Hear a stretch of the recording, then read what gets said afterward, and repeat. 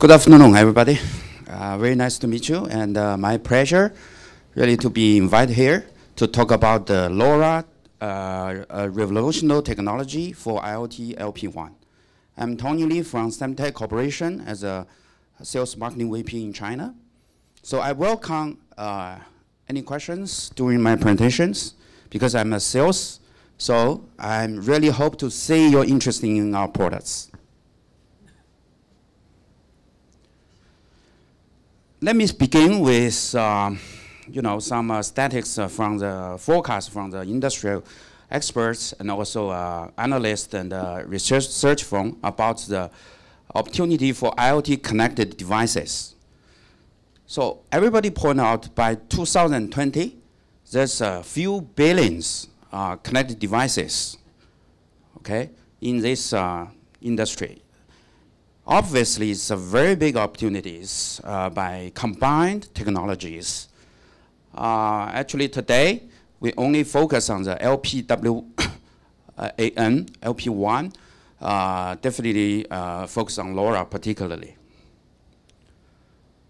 There's a lot of technology for different needs. For traditional cellular, we have 2G, 3G, 4G. Basically, they have very good QoS, high bandwidth, but remain very challenges for the low power and the long battery, low cost application needs. And for Wi-Fi, it is well established in the indoor applications, very high bandwidth, but also very challenging on the power power needs and also very challenging on the cost. And for Bluetooth, it's a very short range, but very low power and low cost devices. So there's still a gap in the industry to really achieve very long range and lower data rate, but longer battery lives. So Lora actually fills the gap. It is designed to address the need for the very long range, low data rate, and also long battery applications. I will talk about some features, key features in the following slides of Lora.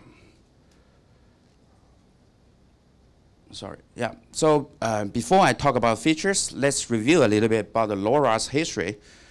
In 2013, we launched the first Lora devices.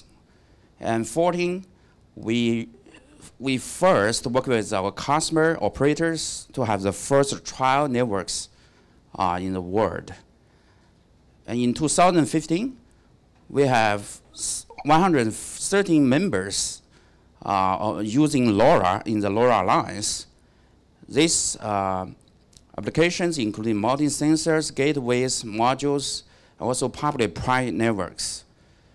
In last year, 2016, we have over 400 Lora Alliance members, over 100 regions already deployed Lora networks. And also we introduced the low power geolocation features of Lora networks.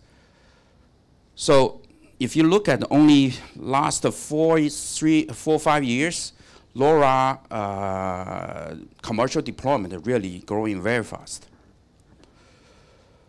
This is the key features we talk about for Lora. So the first thing is that long range. If you look at this in the open market, open area, rural area, Lora can easily reach well above 15 miles outdoors, and also even in the dense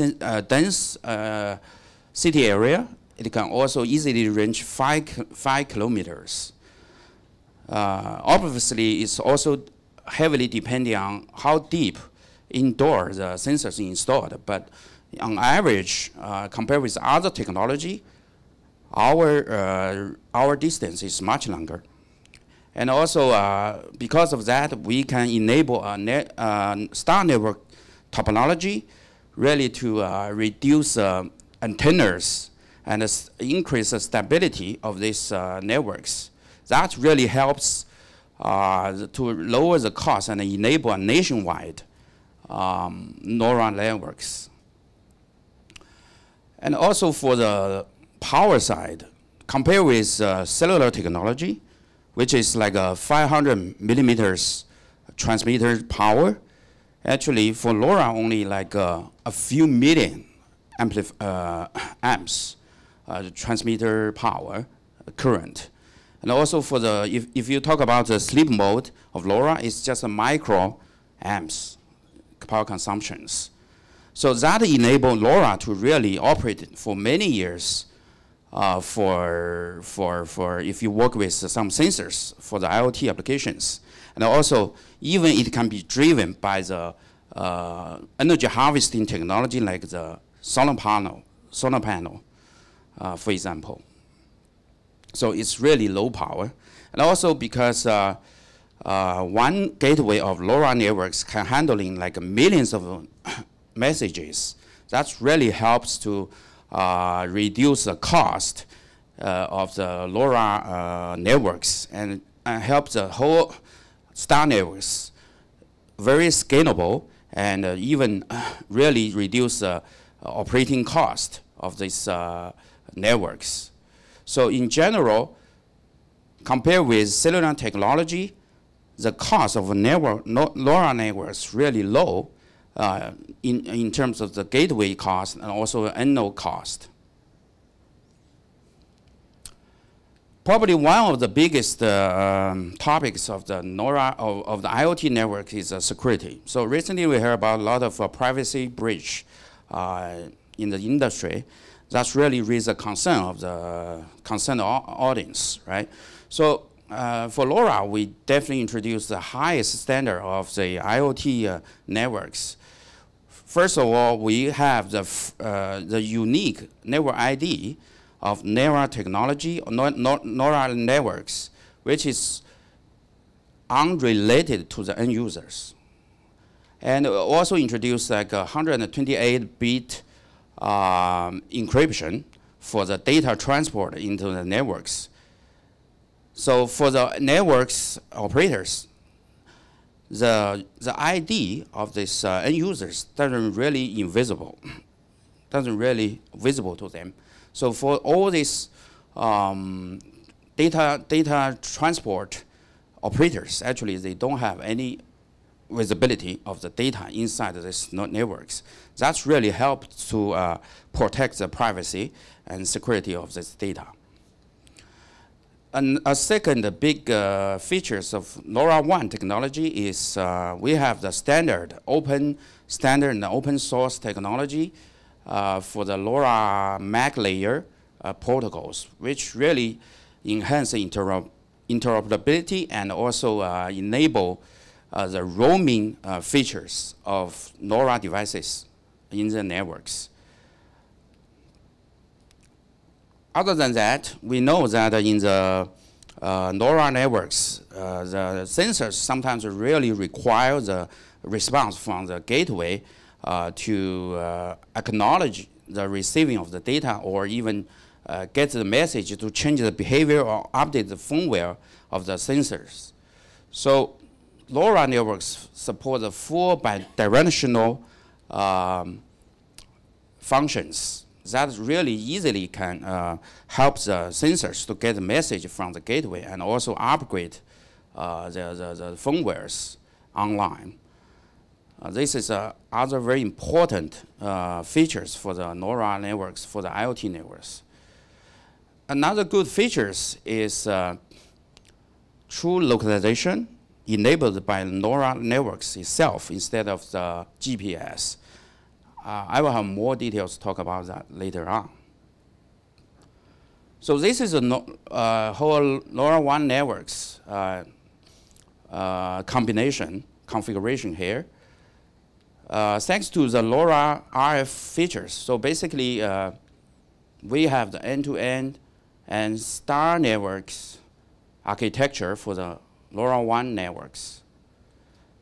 It has three major features of this network. First, it's basically cloud-based networks. Second, because we have the end-to-end solution of these networks, and we have increased the number of these gateways without really adding more intelligence into the gateways. All the gateways actually behave like one gateway, so you don't need to do the handover when the gateway move from when the node move from one gateway or to another. So that really makes the network very scalable and also very power effective.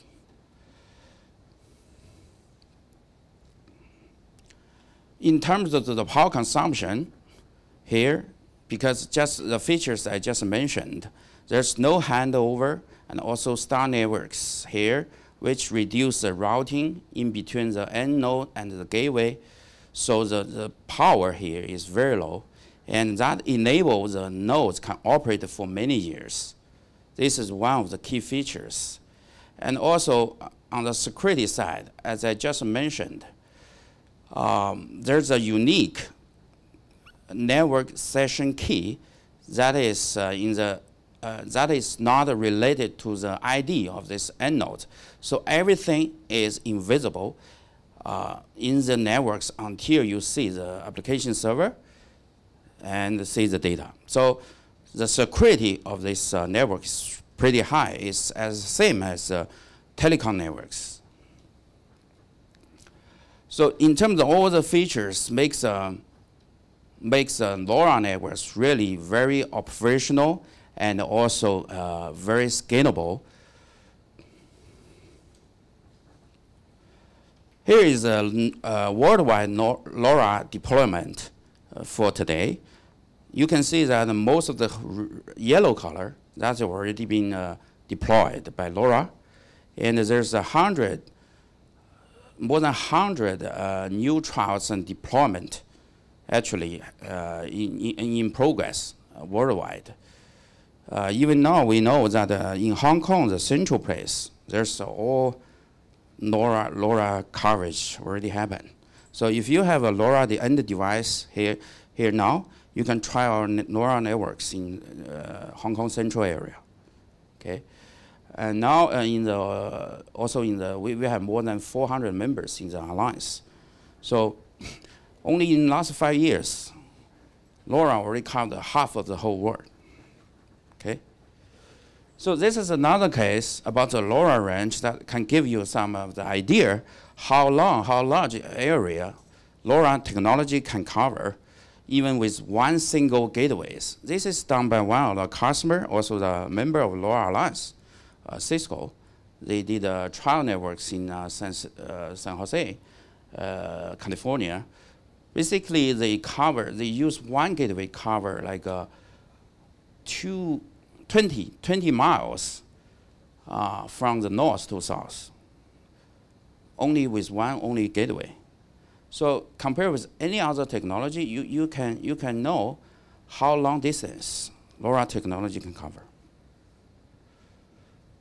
That's another serial you can, if you really know this. This is a basic communication theory that the Shannon, the scientist, already put in the textbook many years. Okay, this is a theoretic limit of RF technology. How about the sensitivity and also the data rate about one technology? This is a limit.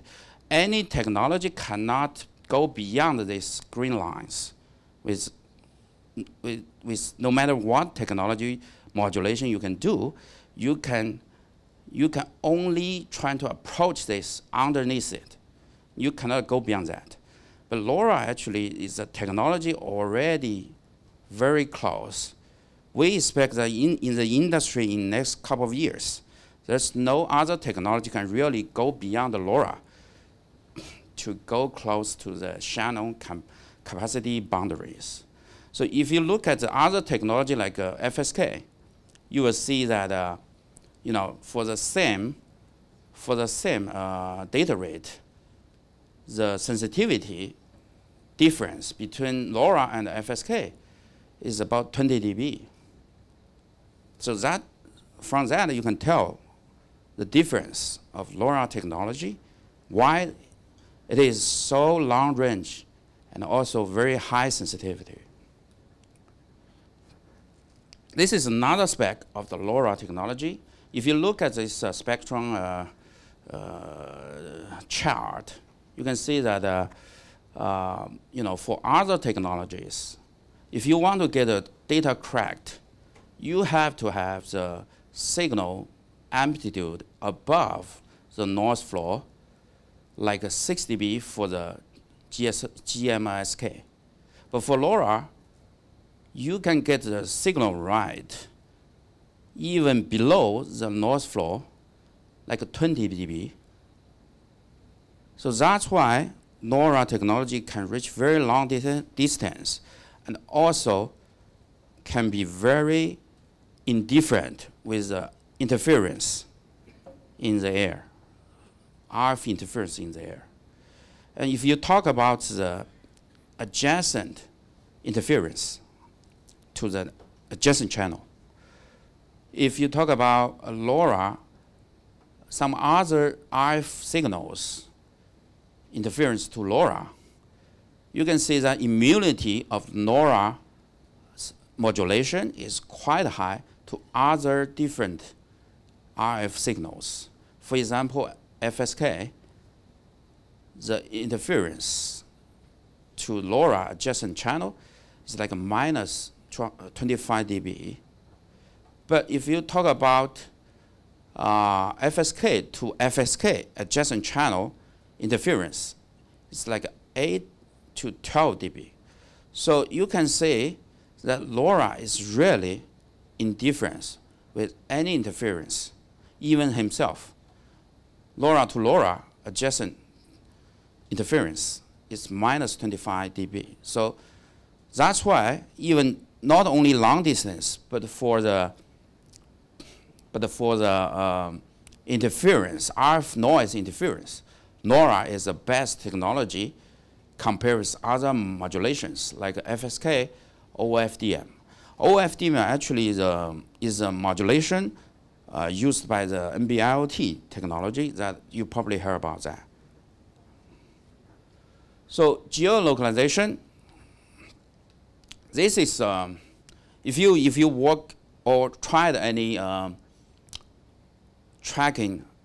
tracking devices, you will see that the power consumption combination of the components really like this.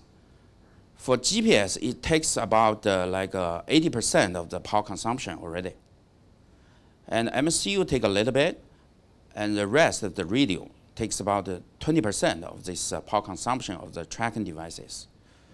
But with LoRa's geolocalization technology, you can save 80% of the GPS power consumptions. So actually, LoRa really provides that features to enable you to make very, very power effective tracking devices. Can last like 4 times at least of the existing GPS-based tracking devices. So how we implement, sorry, yeah, go ahead. This kind of geolocating technique, what would be the accuracy? Accuracy, okay. So we are doing a lot of different modeling about this localization accuracy. So in the open area, as I discussed, like if we can reach like 15 miles in the open area, that accuracy is very high, like within 50 meters, within 50 meters. But in the dense area, if you have a lot of high rises, then we need some other complementary technology to reach that kind of accuracy. So I will talk about the principle a little bit later on, about how we do the geolocalization. But in general, in principle, if we can replace the GPS here, there's a lot of power consumption and make a lot of applications previously using the GPS possible without charging every day. So we are actually still developing this technology with our key partners, especially some operators, because this is a master based on the base stations. We have to have the second generation base stations to really support these features without changing the node, but we need next generation base stations. So here we talk about some of the benefit of Lora networks using our gateways. So the gateway in the center, it is multi-channel gateways, scalable. We have indoor or outdoor version of the gateways based on Semtech chipset. And also we have the reference design, everything open sources, all the firmware available. So with our customer, they are very easier to adopt this gateway. And we also have the commercial products of gateway already today that our many partners can provide the gateways. This is the offer of Semtech. Basically, Semtech is not doing the system level products, modules. We only supply ICs, integrated circuit devices to the market. So we have the sensor side, the transmitters of our devices, and also the gateways. For gateways, we have indoor and outdoor ICs, and also the RF front end that working with two gateways, main chipset. And also we have different band covering different regions. For example, in US and the Euro market, they need 800 megahertz band devices, which is our 1272. And in China, in India, in many countries, we are operating at 400 megahertz. So we have the 1278. But we have the full band device also. So we support all the sub-G band with our end nodes. Here's the details about these devices. I already left these slides to the organizers, so you can get that in details. And this is a gateway reference design and sensor node and device certifications. Our device already passed FCC and also Euro standard already. So using our device, don't have any concern. You don't have any concern to sell it in worldwide, also including China. Here I want to talk about some of these user cases that is, I think it may be interesting you more. For example, agriculture with Lora. If you look at the agriculture market, in some remote place, it's very hard to get the cellular coverage. But Lora can really do the compensation of the network coverage. For example, many of our customers use our sensors in the field, monitoring the humidity and temperatures, many parameters for the crops, for the cows. And also with very low cost and very power effective without changing the battery for many years. And also for like asset management. For example, the gas tank. In Europe, we have one customer doing they put a sensor in the gas tank and tell the gas utility company in advance when they need to go and how much gas they need to bring to the end customers, which has a very good value proposition, save like 30% of their operation cost because of this technology. A lot of user cases in the smart cities. For example, in Shenzhen, actually, one of the largest cities in China, we have the so-called in-road parking system. So you can drive on the street and really parking just at the sidewalk with the technology, with the sensors, underground, which can detect your parking. Your car is parking above these sensors, and then you pay it through WeChat or whatever. With the sensors also have to talk with the networks. This is a LoRa-enabled networks. Actually, this really helps the government to collect much more money than before with a manual system. Okay, and also another case for smart buildings. For example, the smoke detectors. Right now in China, our labor costs also raised very, very high, right? So if you want to do the wireline smart detectors, actually the labor costs are really high.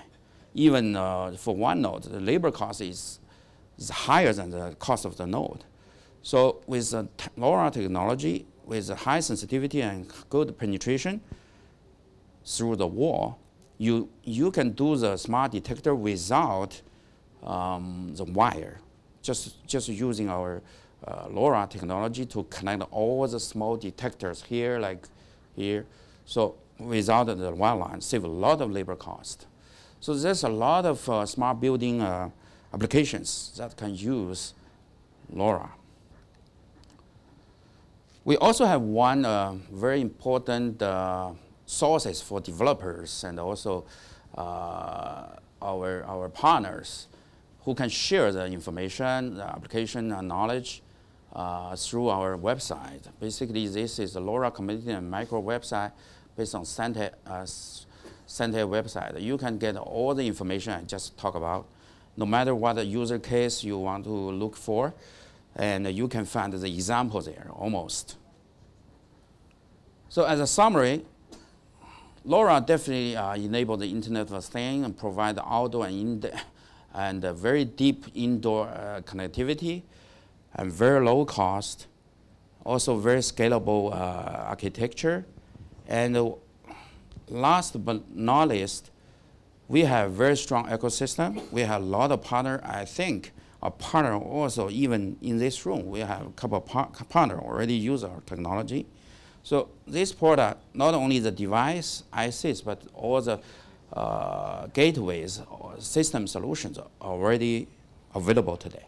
So if you have any demand or interest in this product, just contact us. Thank you.